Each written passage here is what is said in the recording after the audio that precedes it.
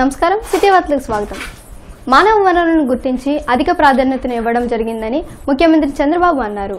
విద్య, వైద్యం, ఆరోగ్యం, కుటుంబ సంక్షేమంపై శ్వేతపత్రంను ఆయన విడుదల చేశారు. ఇన్నోవేషన్ వ్యాలీగా ఏపీని తీర్చిదిద్దుతున్నట్లు సీఎం చంద్రబాబు తెలిపారు.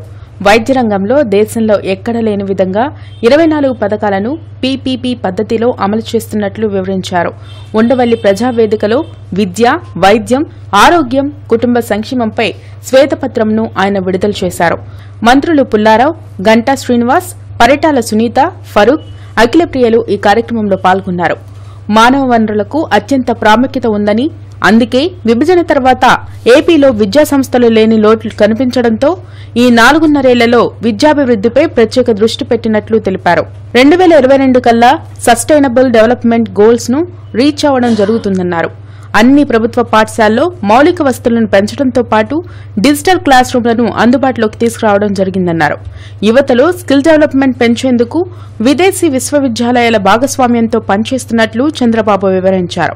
సంచార చికిత్స ద్వారా రోగుల వ్యాధులను గుర్తించి మెరుగైన వైద్యం అందిస్తున్నట్లు చెప్పారు. కార్పొరేట్ కు ధీటుగా ప్రభుత్వ వైద్యశాలలో ట్రీట్మెంట్ ఇస్తున్నట్లు తెలిపారు. గవర్నమెంట్ హాస్పిటల్ వైద్యంపై ప్రజల్లో భయం పోగొట్టడం జరిగిందని చంద్రబాబు అన్నారు. ఏపీ మెట్టెక్ జోన్ ద్వారా వైద్య పరికరాలు ఉత్పత్తిని విశాఖలో చేపట్టడం జరిగిందన్నారు. అంగన్వాడీ కేంద్రాల ద్వారా పౌష్టిక ఆహారంను పిల్లలకు, బాలింతలకు అందిస్తున్నట్లు చెప్పారు. అల్లూరి, ప్రకాశం పంతులు, గురజాడ అప్పారావు వంటి మహోన్నతుల జయంతులను అధికారికంగా నిర్వహిస్తున్నామన్నారు. సంస్కృతి సాంప్రదాయాలకు గుర్తింపు ఇచ్చినప్పుడే మానవుడిలో సంతోషం పెరుగుతుందని ఆయన చెప్పారు. జనాభా పెరుగుదల రేటు రాష్ట్రంలో తగ్గిందని, జనాభా సమతుల్యత అవసరం వచ్చిందన్నారు. ఉత్తమ విద్య అందించాలంటే విద్యార్థులపై ఒత్తిడి పెంచడం మార్గం కాదన్నారు. క్లాస్ రూమ్ బోధనతో పాటు క్షేత్రస్థాయిలో విజ్ఞానం కూడా అవసరమని సీఎం తెలిపారు. ఒక యాన్యుటీ మోడల్లో ఇన్ఫ్రాస్ట్రక్చర్ 4,845 కోట్ల రూపాయలతో దీనికి శ్రీకారం చుట్టాం. అదే మరి అన్ని స్కూల్స్ లో కాంపౌండ్ వాల్స్ అన్ని నరేగా కింద కాంపౌండ్ వాల్స్ అన్ని పూర్తి చేయాలని దీనికోసం కూడా ముందుకు పోయాం. ఇంకొక పక్కన 13 ఇన్స్టిట్యూషన్స్ గవర్నమెంట్ ఆఫ్ ఇండియా ఏదైతే బైఫర్కేషన్ యాక్ట్ లో పెట్టారో IIT, IIM, IISER, NIT, IIIT వీటికన్నిటికి 2,912 ఎకరాలు ఇచ్చాం. 130 కోట్ల రూపాయలు కాంపౌండ్ వాల్స్కి ఇచ్చాం. ఇంకా వాళ్ళు పెట్టింది 700 crores ఖర్చు పెట్టారు, ఇచ్చారు. కానీ ఇది లేట్ అవుతా ఉంది, ఇంకా పర్సూ చేస్తున్నాం. అదే సమయంలో 11 ప్రైవేట్ యూనివర్సిటీ తీసుకొచ్చాం. ఇంకో పక్కన 100% డిగ్రీ కాలేజెస్, పాలిటెక్నిక్స్ అన్ని వర్చువల్ క్లాస్ రూమ్స్ పెట్టాం. స్కిల్ డెవలప్మెంట్ కి బెస్ట్ ఆర్గనైజేషన్స్ వరల్డ్ లో ఏదున్నా సీమెన్స్ వచ్చారు, డజాల్ట్ వచ్చారు, ఇంకో పక్కన సిస్కో వచ్చారు, బ్రిటిష్ కౌన్సిల్ ఇంగ్లీష్ మీద వచ్చారు. ఒక వినూత్నంగా ముందుకు పోయాం. ఈరోజు ఎవ్వరు కూడా ఆడబిడ్డలు డెలివరీ అయితే ఎలాంటి ఇబ్బంది లేకుండా తల్లి బిడ్డ ఎక్స్ప్రెస్ ఒక ఫోన్ చేస్తే ఆటోమేటిక్గా ఇంటి దగ్గర డ్రాప్ చేసే పరిస్థితి తీసుకొచ్చాం. హెల్త్కు ఎన్టీఆర్ బేబీ కిట్ కానీ, బసవతారకం కిట్ కానీ ఈ వల్ల తల్లి బిడ్డ ఆరోగ్యానికి ఉపయోగపడే పరిస్థితి వచ్చింది. ఇప్పటి వరకు 75 లక్షల మంది పేషెంట్ ట్రీట్ చేశారు అర్బన్ ఏరియాలో. ఇంకొక పక్కన ఫ్రీ డయాగ్నోసిస్ టెస్ట్ అన్ని మనం ల్యాబొరేటరీ సర్వీస్ అన్ని చేశాం. ఎవ్వరూ ఒక్క పైసా ఖర్చు పెట్టుకునే పని లేకుండా ఏ ల్యాబొరేటరీ టెస్ట్ కావాలన్నా అవన్నీ కూడా ఫ్రీగా చేసే పరిస్థితి తీసుకొచ్చాం. ఆల్మోస్ట్ ఆల్ డిస్ట్రిక్ట్ హాస్పిటల్స్ కానీ, టీచింగ్ హాస్పిటల్స్ కానీ, కమ్యూనిటీ హాస్పిటల్స్ లో 99% మెయింటైన్ చేస్తున్నారు సర్వీస్ స్టాండర్డ్స్. ప్రైమరీ హెల్త్ సెంటర్లో 99.7% మెయింటైన్ చేస్తున్నారు. ఎవ్వరు కూడా ఎక్కడ కూడా ఎక్విప్మెంట్ లేదనకుండా పనిచేసే పరిస్థితి తీసుకొచ్చాం. బీజేపీతో లాలూచీ పడిన వైసీపీ, జనసేనలకు రానున్న ఎన్నికల్లో ప్రజలు తగిన బుద్ధి చెప్తారని రాష్ట్ర మంత్రి పుల్లారావు అన్నారు. ప్రజా సమస్యలు ప్రతిపక్షంకు ఏమాత్రం పట్టలేదన్నారు.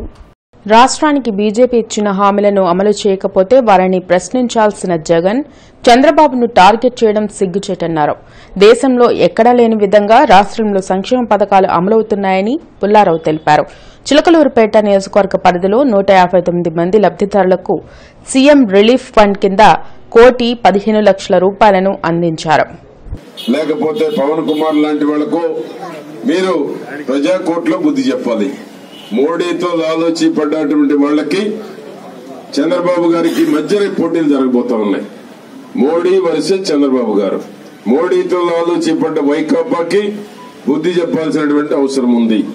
రాష్ట్ర ప్రజలకు నష్టం చేసేటువంటి 5 కోట్ల మంది ప్రజలకు నష్టం చేసేటువంటి పార్టీలకి, అభివృద్ధిని అడ్డుకునేటువంటి పార్టీలకి బుద్ధి చెప్పాల్సినటువంటి సమయం మీకు అందరికీ మీ చేతిలో ఆయుధం.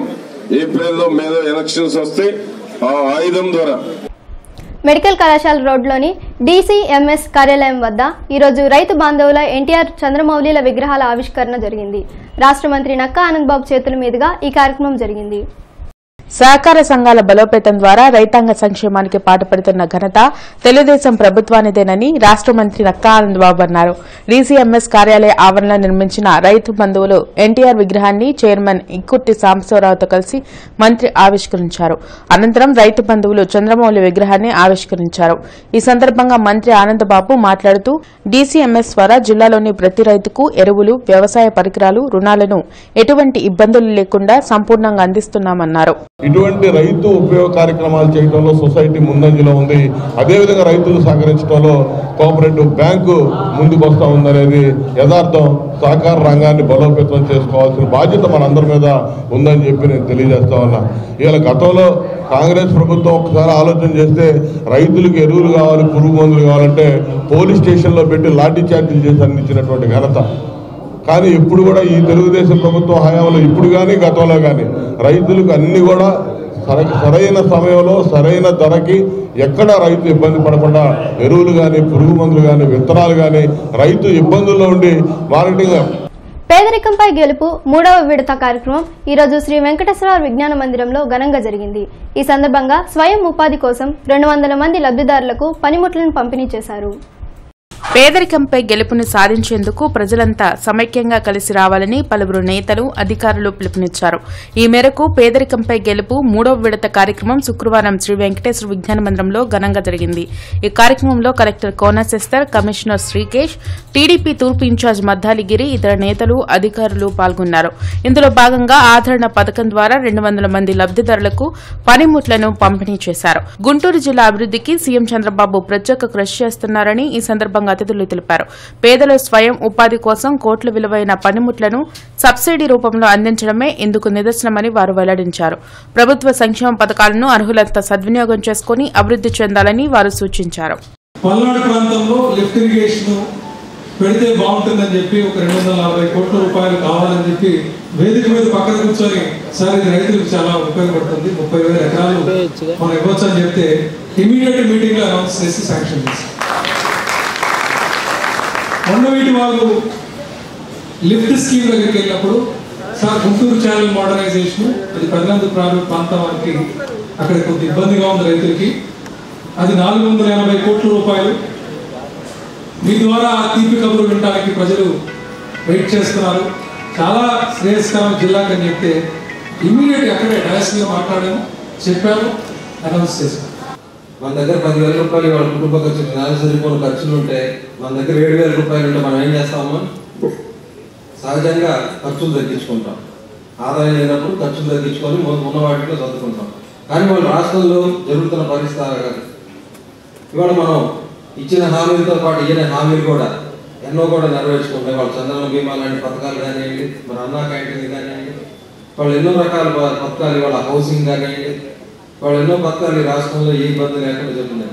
దానికి కారణం ఒకటి 4 సంవత్సరాలు కూడా ఇవాళ మన రాష్ట్రం మరి భారతదేశంలో ఉన్న 29 రాష్ట్రాల్లో 11% అభివృద్ధితో మనం ముందుకెళ్తున్న దానికి కారణం గవర్నమెంట్ సబ్సిడీ, సగం బ్యాంక్ లోన్, వాళ్ళు ఒక జీవితం కోసం, ఉపాధి కోసం వాళ్ళ సంపాదించడానికి ఒక అవకాశం ఇవ్వడానికి ఈ పెట్టిన మంచి పథకం. ఈరోజు మనం 2016-17, 2017-18 తర్వాత 2018-19 ఈ 3 కలిపి ఓన్లీ గుంటూరు మున్సిపల్ కార్పొరేషన్ మాత్రమే చూస్తే, జిల్లా స్థాయిలో, రాష్ట్ర స్థాయిలో చూస్తే చాలా మంది లబ్ధిదారులు,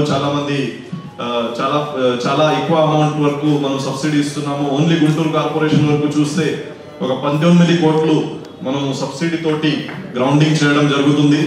కాంగ్రెస్ పార్టీ ఆవిర్భావ దినోత్సవ వేడుకలను నగరంలో ఈరోజు ఘనంగా నిర్వహించారు. ఈ సందర్భంగా జిల్లా కాంగ్రెస్ కార్యాలయంలో నేతలు, కార్యకర్తలు పాల్గొని పార్టీ జెండాని ఆవిష్కరించారు. కాంగ్రెస్ పార్టీ ద్వారానే పేదరిక నిర్మూలన సాధ్యమవుతుందని పలువురు కాంగ్రెస్ నేతలు వెల్లడించారు. ఈ మేరకు కాంగ్రెస్ పార్టీ ఆవిర్భావ దినోత్సవ వేడుకలను నగరంలో శుక్రవారం ఘనంగా నిర్వహించారు. ఈ కార్యక్రమంలో జిల్లా కాంగ్రెస్ నేతలు మక్కిన మల్లికార్జునరావు, లింగంశెట్టి ఈశ్వరరావు, వనుకూరు శ్రీనివాసరెడ్డి తదితరులు పాల్గొని పార్టీ జెండాని ఆవిష్కరించారు.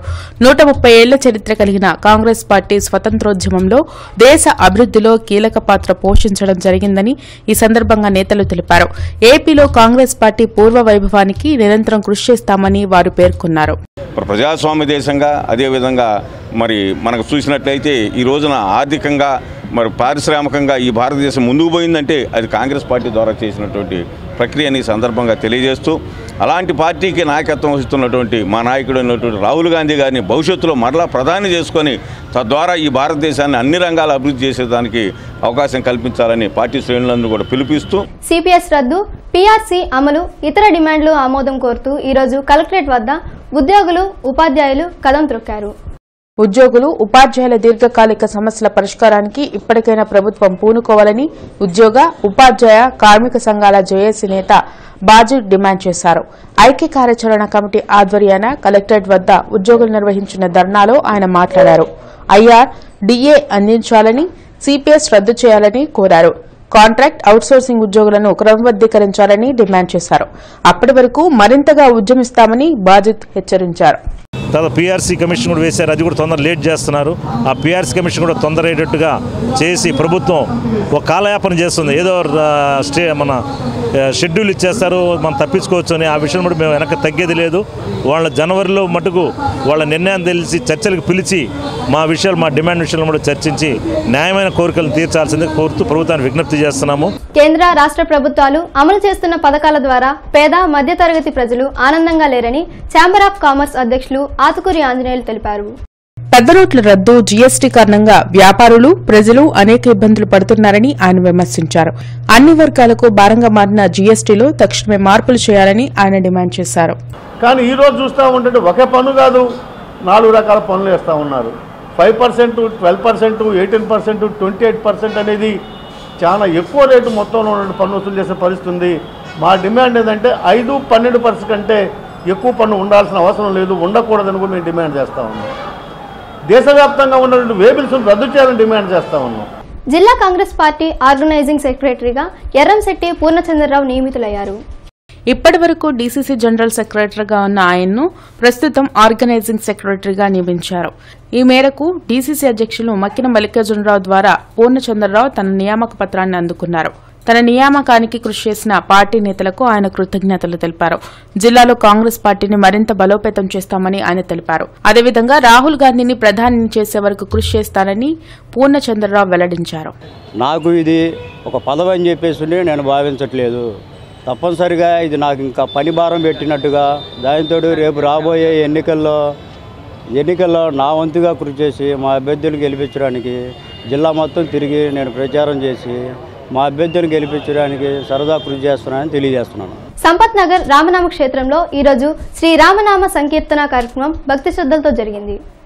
ఆలయ ధర్మకర్తలు, రాగం కుటుంబీకుల ఆధ్వర్యాన జరిగిన ఈ కార్యక్రమంలో భక్తులు సకుటుంబ సమేతంగా పాల్గొన్నారు. ఆలయ పండితుల వేద మంత్రోచ్చాల మధ్య రామనామ సంకీర్తనను ఆలపించారు. రామనామ స్మరణతో తరించారు.